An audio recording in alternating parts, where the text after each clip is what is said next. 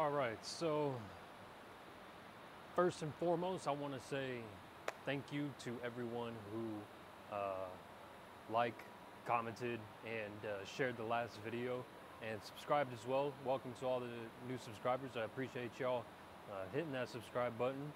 And today, as you probably could tell by the title, it's been a long day, first off. Second off, I finally have my actual Snap-on box, which you are currently sitting on, but I will show you, obviously. I feel like it only took me to make that video just for Snap-on to realize someone from Snap-on had to watch the last video. They're like, we got to get this guy his actual box pronto. And lo and behold, I mean, not even a week later, it showed up. So without further ado, I'm going to give you a redone tour. I have reorganized some drawers, considering that this is a 9 drawer and the other box that I was using was a 10 drawer. So nonetheless, I reorganized some of these drawers, show you how I reorganized it, show you this box in particular and what the difference is. All right, so here it is, the Snap-on 9 drawer. Man, you can just tell it looks brand new just from being able to see me here. Hello. But this is the Snap-on 9 drawer with a power bank. It's a 55-inch, I believe. Same as the other one.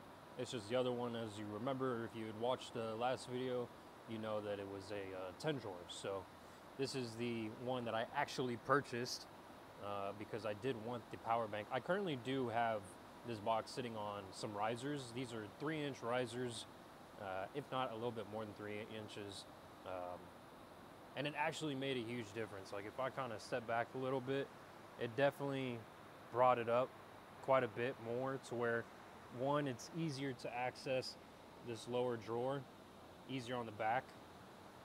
This lower drawer, by the way, has stayed the same, obviously. You could probably tell. There are still quite a few drawers that have, well, actually, that's not true. The majority of these drawers officially have something in them. I think maybe 1 or 2, there's nothing in them, but we'll get to that. Just to show how much of a difference the risers make, set you down here, kind of pull you off probably right there. So the last video I shot, you may have been able to see the height of the box and where it was then. But now that I officially have my actual box, I decided to purchase some risers because I hated having to bend all the way down and grab whatever I needed from a lower drawer, to whereas now it's a little bit easier on me. And it's nice because my whole, working surface right here is just a lot more friendly with my height. It just feels more comfortable with whatever it is I may be doing up here on the top of the box. So very nice that I'm glad that I decided to go with the risers. It did make a big difference in my opinion, and I'm excited to continue to use this box. Originally, I was planning on actually listing this box straight up for sale as soon as I got it, but after doing some Facebook Marketplace research and what is it, eBay research, and just seeing what other toolboxes are out there for sale, I've been seeing a lot of Snap-on boxes that are either 1, similar to mine, or 2, way better, but priced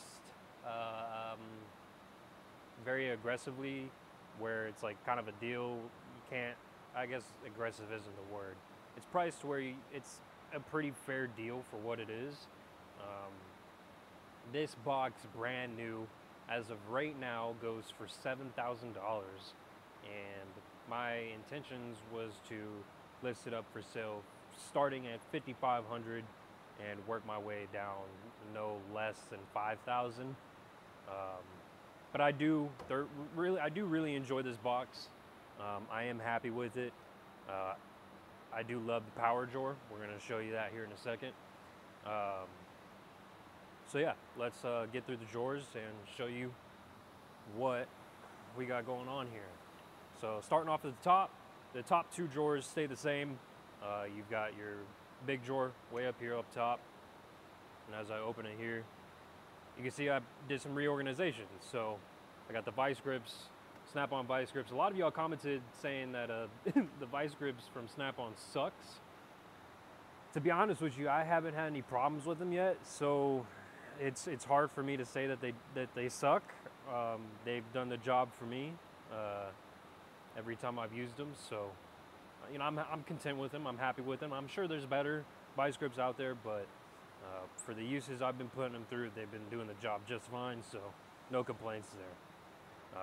Off to the side here, we got the 1/2 inch and the 3/8 torque wrenches, digital torque wrenches that is. If you didn't see them from last video and you're here now and you're wanting to see what these bad boys look like,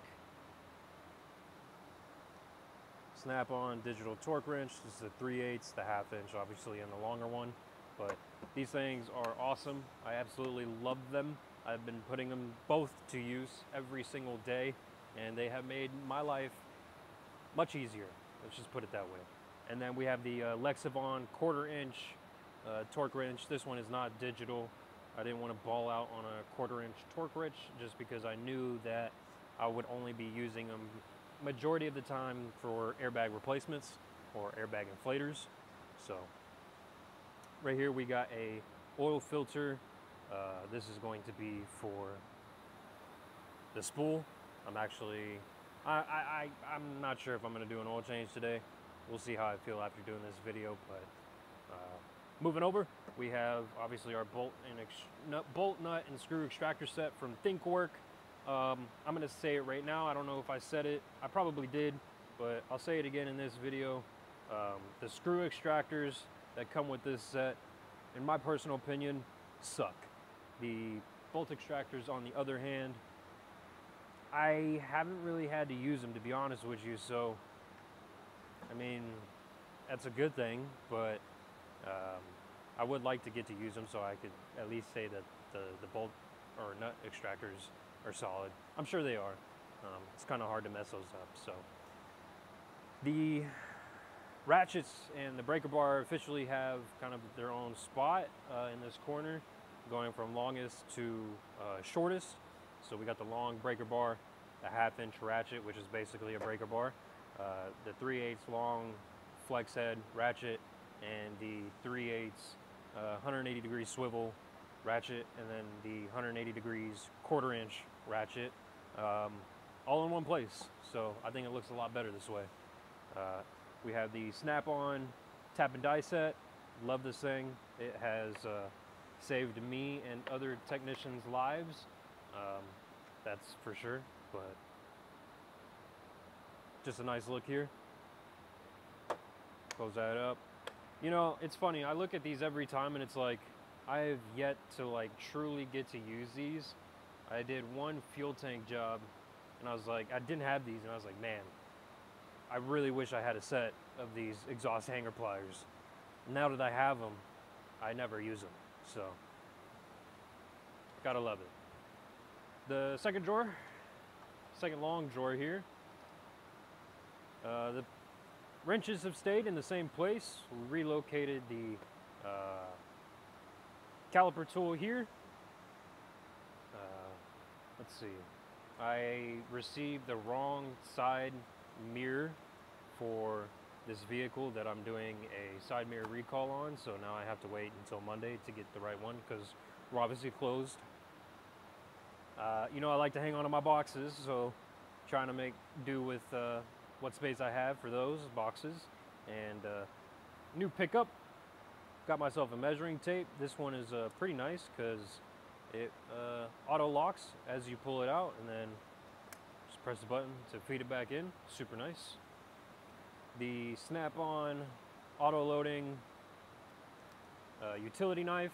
These blades from Snap-on are some of the best blades I've ever used. Very, very nice. And then another recent pickup. If you watch, I believe it was my last video that I did on is this purchase or is this tool worth it? That was of this pry bar set right here.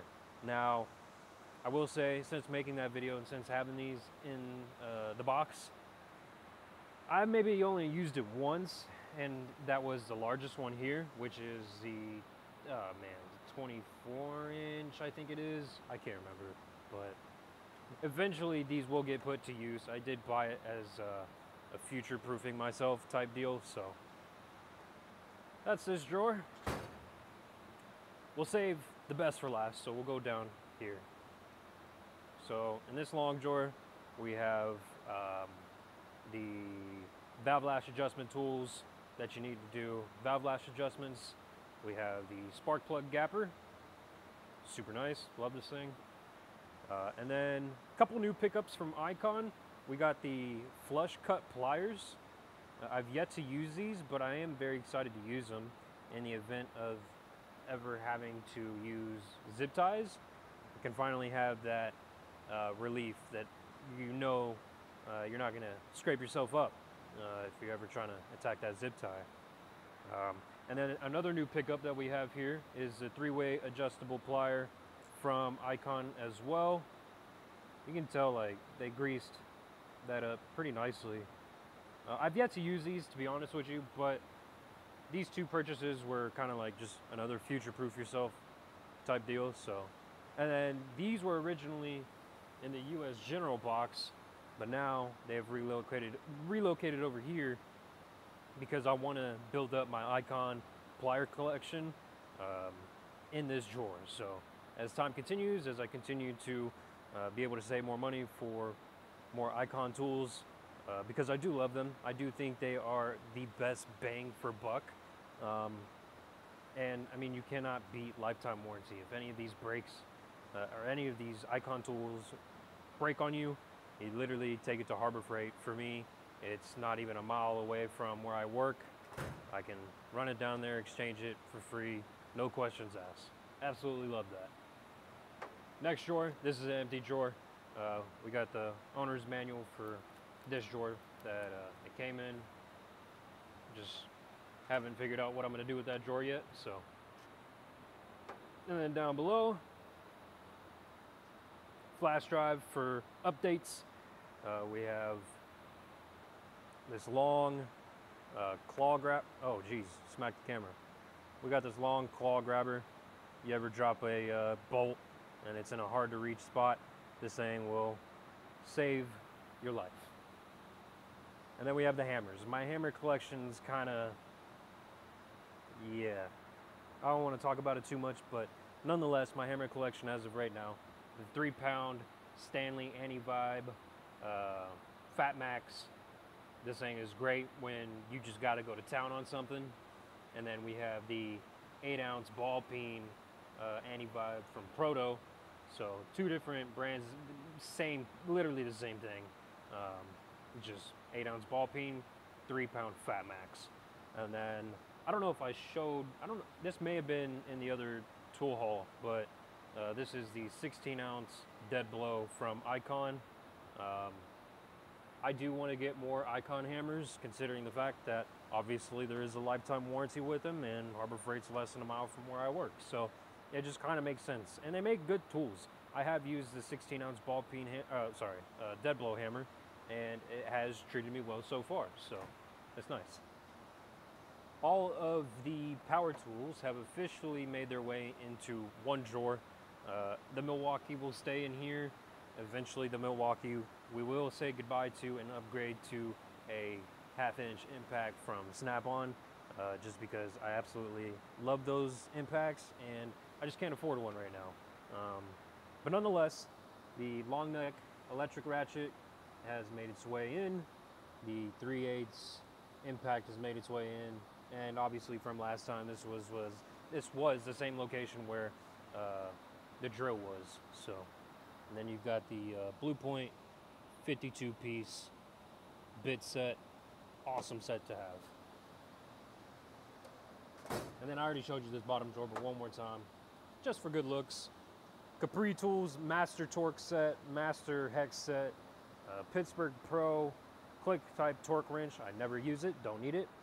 A tire plug kit. We got brake caliper hooks, and then it's upside down, I know, but the pneumatic brake caliper wind back tool. This thing is you know, it's one of those things you spend a lot of money on, and it's like, fuck, man, did I really need to do that? But yeah, honestly, you did, because it's just super nice to have. Saving the best for last, so we're gonna go at the bottom here. Kind of had to reorganize this drawer. Y'all know the bottom drawer here was a big junk drawer kind of, and then we had the axle nut socket set from Aries 12 point, super nice. But now we just kind of have a little bit of junk underneath here, and a nice clean rag to you know, always have. You gotta always have that one nice clean rag. If you ever just run out and there's no more left, you got that one rag just on standby. And then saving the best for last, the reason why I bought this toolbox was because of the power drawer. Now, look at that.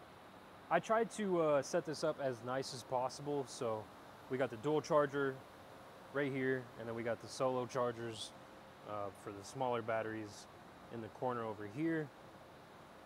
And then battery layout, I just try to make it work. It has been working so far. But just to get a closer up on that,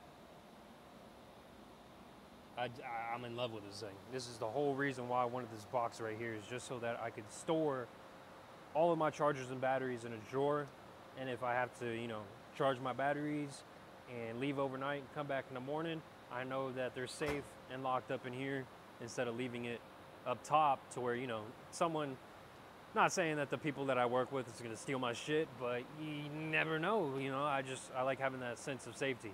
So, and then I want to say, I noticed the top here, this new mat, this is different than the other mat that I had